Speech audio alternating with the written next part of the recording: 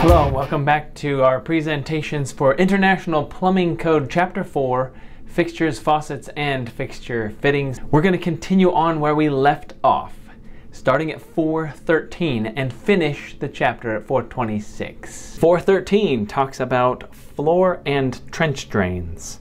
413.1 once again goes over approval, just saying which standards these would have to meet. And 413.2 says that floor drains shall have removable strainers. You see that on all floor drains. That is a code requirement. But in addition to that, code requires that floor drains are readily accessible. It says ready access shall be provided for floor drains. That means that you should be able to walk right up to it and there it is. You don't have to like uncover it or move something or anything else. That is a requirement for floor drains. Also, there is a requirement for access to the inlet. That means like you can remove the strainer and you can get into the drain. There is one exception there where if you have a refrigerator, and this is particular to grocery stores. You're going in the grocery store and you're pushing the cart down the aisles and they have refrigerators, and those refrigerators that are holding all the produce are going to have condensate that has to drain into somewhere. It could be detrimental if someone's pushing a cart and there's like a floor sink or a floor drain and they're like pushing it into that. And so what they do is they say you can have that accessible, meaning it's recessed under or behind or in that refrigerator unit, but that's an exception. That's not a rule. 413.3, size of the floor drains. It has to have a minimum of 2-inch diameter floor drains, so 2-inch pipe coming to floor drains, that's a requirement. And 413.4, when it comes to public laundries and central washing facilities, this is for multifamily dwellings or other central washing facilities. It says that clothes washers shall be provided with floor drains located to readily drain the entire floor area. So any problems in that space should be able to drain to a floor drain. And such drain shall have an outlet of not less than 3 inches in diameter. Again, 2-inch on a normal floor drain, 3-inch on a laundry floor drain. 414 is about floor sinks. Not much said here really, just one line pointing us to the standards of their manufacturing requirements. So let's go on to 415, flushing devices for water closets and urinals. I have pictured here a flushometer valve, but this section goes over those kinds of valves as well as tanks. But the fundamental requirement in 415.1 is that all toilets have some device in order to flush them, whether it's a flushometer or a tank, whatever. And 415.1.1 says that each fixture shall have its own flushing device. Can you imagine 2 bowls in one tank? Or maybe like you got a flushometer, it's like piped over to this one and over to that one, you just flush it and they all go. No. One fixture, one flush device. 415.2, flushometer valves and tanks are discussed in depth, and it specifies that access shall be provided, especially for the vacuum breakers on flushometers. It also specifically states that adequate pressure must be provided for the flushometer. If you are not aware, a flushometer will not work if it doesn't have enough pressure. They just won't flush. So obviously that's going to have more to do with the rough piping, the delivery from the supply, the pressure in the building, but in the end, it has to have enough, that's a code requirement, to flush the toilet. 415.3 talks about the flush tanks and gives the requirement that that tank has to be able to automatically refill itself after each flush. You know, we have the fill valve that's going to take care of that for us. 415.3.1 gives us a little more definition on that fill valve. First of all, it has to have a backflow preventer, and the way they stick up out of the water and there's the little air holes in there, it has a backflow prevention built in to the fill valve. So that's taken care of for us, but that is a requirement. We wouldn't want water from the tank or toilet getting back into our potable water supply if there was a negative pressure and a siphon started to happen. And in addition to that, it is required that the fill valve be 1 inch above the overflow pipe. So there's the overflow pipe on the flush valve. The flush valve is that flapper down in there. It's called a flush valve. The flapper does the work. And it has a standpipe, and the fill valve has to be 1 inch at least above that. We're keeping that gap, right? Now 415.3.2 talks a little more about that standpipe for the overflow, and basically stating that it must be installed in a way that it will not flood. It's going to prevent flooding by letting the water down into the bowl. Now let me explain where this becomes a problem. If you put in a retrofit or a replacement flush valve, a lot of times they have an adjustable pipe for the overflow, or it just is a certain length and you need to adjust that, trim it, or bring it up or down. So I have seen these installed where that was not the case. They had that overflow like clear up, it's almost to the tank lid. Then the fill valve fails and it starts filling up the tank and it won't shut off. But there's a hole where the handle goes through the tank. And if that overflow pipe is higher than the hole where the handle goes into the tank, it leaks out that handle hole and floods the house. Now that happens. 415.4 says that flush pipes and fittings have to be non-ferrous material. That means they're not steel. That could be copper, brass, or most of the time plastic. In 416 we learn about garbage disposals, but they have this fancy name for it, food waste disposer unit. You don't need to say that when you're out buying one for sure, but 416.1 talks about the standards and approvals for garbage disposals, but it also says that a garbage disposal does not add to the drainage fixture unit load. So you know when you're sizing for a drain system and you're counting sinks and toilets and trying to make sure you have the right size, you don't have to add extra just because there's a garbage disposal hooked up. It just falls under the sink drainage fixture unit that it's attached to. So there you go. 416.2 talks about the domestic food waste disposer waste outlets, or the garbage disposal's drain, and it says it has to be 1.5 inch minimum. Commercial is the same. In 416.3 you get some bigger commercial units, they at least have to have a 1.5 inch drain. A lot of times the plans are going to spec out something bigger anyway, like a 2-inch pipe. 416.4, water is required for garbage disposals, and as you know, most of the time it's simply the faucet that supplies the water to the disposal so that it can flush while it's grinding. But when it comes to the commercial units, they're a lot bigger. They're usually built into a big stainless surface, and they also need a water supply, but sometimes there's not a faucet there. So they can be supplied by a separate cold water pipe, but here's a diagram of what International Plumbing Code would expect to see. You'd have to have a valve to turn it on and off, and that valve would also have to have some backflow protection above it. We have an atmospheric vacuum breaker here. A minimum of 6 inches above the flood level rim as required by backflow code in chapter 6. But you can see the pipe comes up into the vacuum breaker and then back down into the disposal unit so that it can flush. This is the way we protect our potable water from the disposal unit. 417 goes over garbage can washers. A garbage can washer is a fixture thing that you just take the garbage can, turn it upside down, and blast the water into there, flushes it all out. It's great for cleaning a lot of garbage cans, I guess, but ultimately it will need a water connection and a drain connection, and it needs to be trapped separately as its own fixture, have a removable strainer, and be protected by an air gap. 418 goes over laundry trays. A laundry tray is a convenient fixture, especially if it's by your washer. You can go and rinse or wash whatever you need to out of the clothes if there's going to be a stain before you put it in the washer. But basically a sink, right? There are certain approvals listed in 418.1, and 418.2 states that we need at least a 1.5 inch drain size for a laundry tray. 419 gives us information about lavatories. A lavatory is a fancy word for a bathroom sink. So that's what we're dealing with here. 419.1 gives the approvals for those fixtures, the standards that they would have to meet. 419.2 talks about cultured marble lavatories. This is referring to those sink/countertops where it's all poured into one cultured marble piece. 419.3 states that lavatory drains have to have at least 1.25 inch outlet. Now that's the smallest that is acceptable for drains. Most of the time we're dealing with 1.5 inch traps on drains. But if you think about pop-up assemblies, all of that, they've got 1.25 inch drains. That's the bare minimum size for a drain on a lavatory. Interesting that it also mentions a strainer, pop-up stopper, crossbar, or other device shall be provided to restrict the clear opening of the waste outlet. So you know what it's like in a bathroom when you got stuff on the counter and, like, you know, things are always falling in the sink. So it is a requirement that there's something down in there to stop objects from falling into the drain, because it's just so easy to do, right?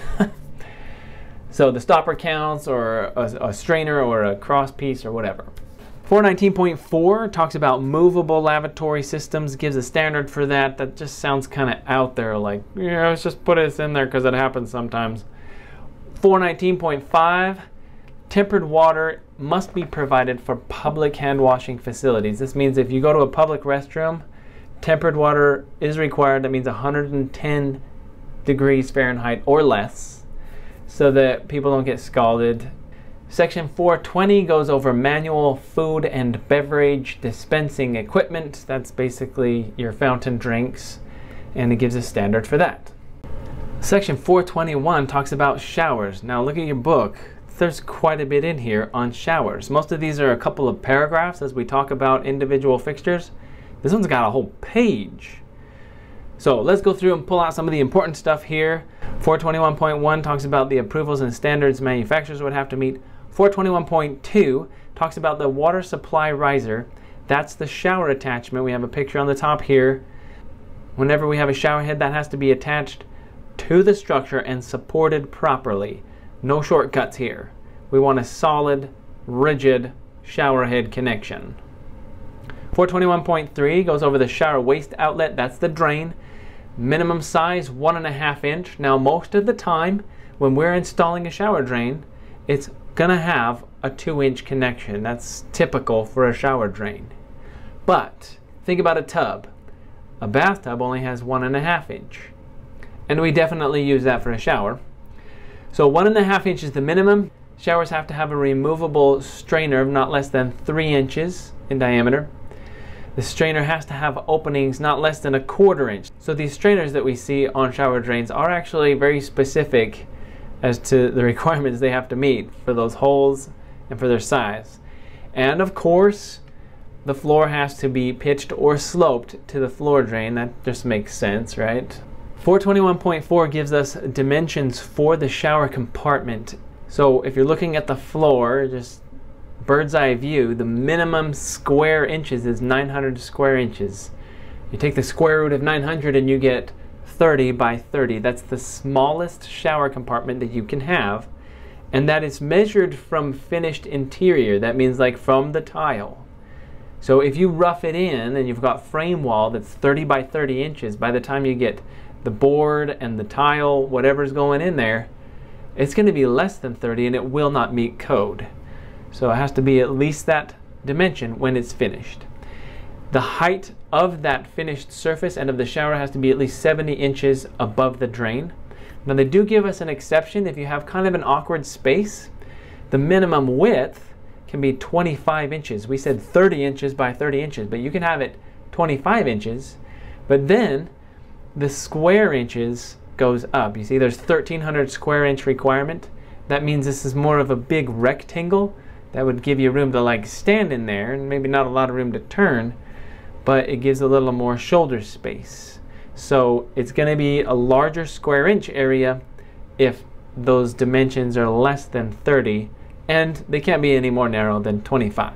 421.4.1, we're going to look specifically at the wall surfaces, and it says that they have to be not less than 6 feet above the floor level. That would be 72 inches, and 70 inches from the compartment floor drain. So if you're stepping from the floor of the bathroom into the shower, you're probably stepping up. From the floor drain, at least 70 inches up, you'd have to have wall surfaces, and from the bathroom floor, at least 72 inches or 6 feet.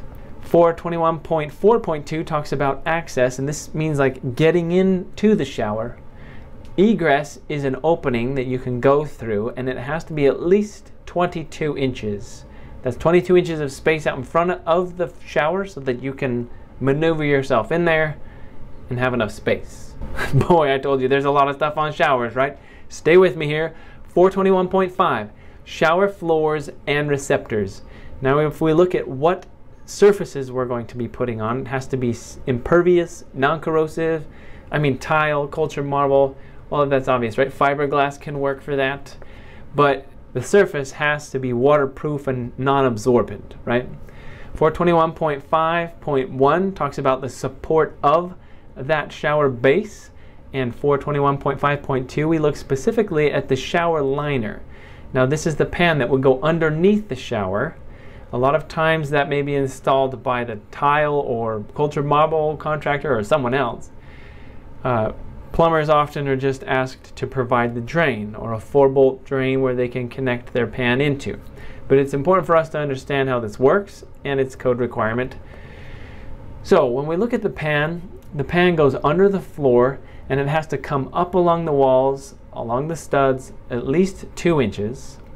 And it shall not be nailed or screwed or secured any less than 1 inch above that floor. You don't want to go shooting holes in this pan that's supposed to catch water if the tile fails. So we want to keep that up a ways so water can just flow into that pan underneath and not destroy the subfloor below, but it's going to be protected. Has to have a slope of 1/4 inch per foot, so even the pan should be sloped. Materials are listed in there. And finally, 421.6 talks about glazing. This is in reference to windows and doors of the shower and says you need to go check this out in the International Building Code. 422 is all about sinks. This may be kitchen sinks or other sinks. Of course, we have their approvals in 422.1. 422.2 talks about the sink waste outlets and how this is the drain. It has to be 1.5 inch minimum for sink drains. And once again, it says it has to have a strainer or a crossbar to restrict a clear opening of the waste outlet. Same thing with the kitchen sink. You don't want stuff just flying down the drain and disappearing. Movable sink systems are mentioned in 422.3. 423 talks about specialty plumbing fixtures. There's just some other things out there that are created for the use of water, right? Specifically in this section, there's foot baths and pedicure baths. They have to be protected against backflow, as usual, and the water temperature for these type of fixtures should be limited to 120 degrees Fahrenheit. In 424, we get information about urinals. 424.1 talks about the approvals and standards they would need to meet. 424.2 gives us information about the substitution of urinals for water closets. So earlier on in this chapter, when we looked at the number of toilets required for a certain occupancy, those toilets can be substituted out for urinals in the men's restrooms. In an assembly or educational occupancy, that would be like schools or stadiums or places like that, up to 67% of those toilets can be substituted out and urinals installed in their place. That's 2/3. Now in other occupancies, it's 50%. 424.3 goes over the materials surrounding the urinal. It is a fact that occasionally when people are using the urinal, they miss or splash a little bit. And so we put special material around there that can be easily cleaned, right? That would be 2 feet out in front of the urinal, has to have tile or something, 4 feet above the floor, and 2 feet to each side of the urinal. And this is why, as you look in most restrooms, the entire restroom has tile at least up 4 feet high. In 425, we learn about water closets or toilets. 425.1 talks about the approvals necessary, the standards that toilets would have to meet. In 425.2, it specifically states that water closets for public or employees must have an elongated bowl. This is why you don't see round toilets installed in public restrooms. 425.3 talks specifically about the toilet seat. Water closets shall be equipped with seats of smooth, non-absorbent material. Seats of water closets provided for public or employee toilet facilities shall be hinged and open front. So you can see in this picture, hinged means it's just got that hinge on the back to lift up. Open front means there's no lid and there's a gap in between the front of the seat. Now that's a public or commercial toilet requirement. Otherwise, it also states that whatever size bowl you have or shape bowl that you have, the seat has to match that. So that would mean don't use an elongated seat on a round toilet and don't use a round seat on an elongated toilet. 425.4 states the water closet connection can be a 4x3 bend or a 4x3 flange. Those are both approved. And finally, we come to our last section, 426 on whirlpool bathtubs. 426.1 gives the approvals and standards for whirlpool bathtubs. 426.2, installation. When a whirlpool bathtub is installed, it is required to be tested. That means you fill it with water, plug it in, turn it on, run water through the jets, and look for leaks. I've had them leak. You do not want to discover that after it's covered with sheetrock and tile and everything else, right? So it's critical that they be tested.